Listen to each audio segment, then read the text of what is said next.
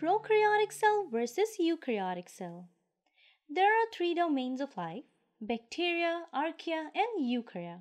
Among these domains, bacteria and archaea are called as prokaryotes. Prokaryotes are unicellular or single-celled organisms. In contrast, eukaryotes belong to domain Eukaryota, which includes protists, plants, animals, and fungi. They can be both unicellular as well as multicellular. All living organisms would be either a prokaryote or a eukaryote. For example, bacteria who cause us infections are prokaryotes, while plants and animals, including us humans, are eukaryotes. Now, before getting into the differences, let's talk about some of the similarities between eukaryotic cell and prokaryotic cell.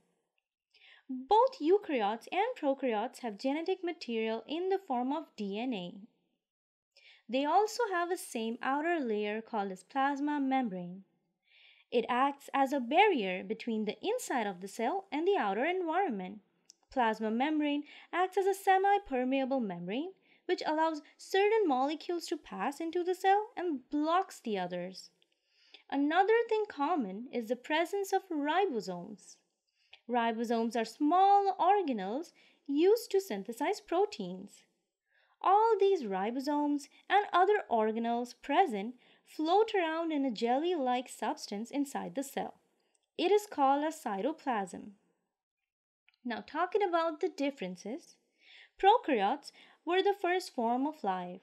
Scientists believe that eukaryotes evolved from prokaryotes around 2.7 billion years ago. Thus, prokaryotes are much primitive, less complex compared to the eukaryotes. Prokaryotes are unicellular organisms, while eukaryotes are usually multicellular.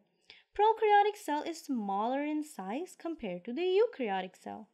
The primary distinction between these two is that eukaryotic cells have membrane-bound organelles like mitochondria, endoplasmic reticulum, Golgi apparatus, etc.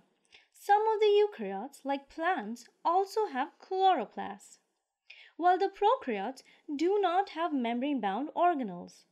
Eukaryotes store their genetic information in the nucleus, another membrane-bound organelle, while the prokaryotes, since they do not have a nucleus, their DNA is bundled together in a nucleoid region.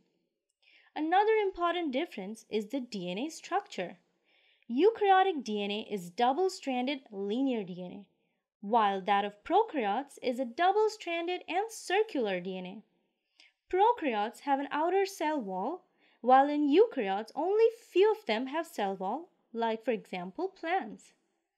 Prokaryotes reproduce asexually, resulting in the offspring being an exact clone to the parent, while most eukaryotes reproduce sexually. These are a few of the major differences between the eukaryotes and prokaryotes. This video took a lot of hard work, so please don't forget to like, share, and subscribe to my channel.